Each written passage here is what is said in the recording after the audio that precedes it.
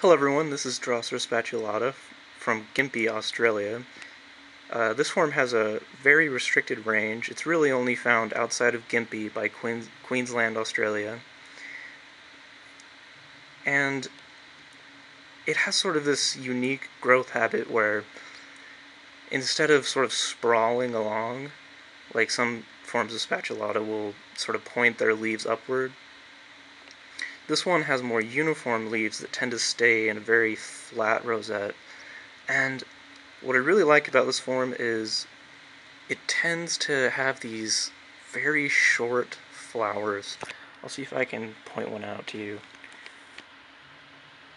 I don't know if you can see that, but very, very short flower. It doesn't even really get above the flat rosette of the plant. Let's see if I can find another example. And it has sort of these very deep pink flowers to the point where they're almost purple. So that's really cool. And maybe you can see it, but the flowers and the sepal area are hairy, really hairy. These fine white hairs that densely cover the flower stalk. So this is a plant you'll really enjoy if you have like a hand lens and you can get in there really close.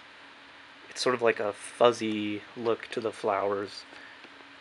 It's probably my favorite form. I haven't seen it get anything but green, and they seem to max out at this size. So there's my finger for comparison. But it's still a pretty big sundew, and right now it's pretty rare in cultivation. And as you can see, these flowers are pretty rare on the plant, and they don't tend to produce that many seeds. But again, coming your way, we'll get it out to you eventually. So there you have it, Drosera spatulata from Gympie, Australia.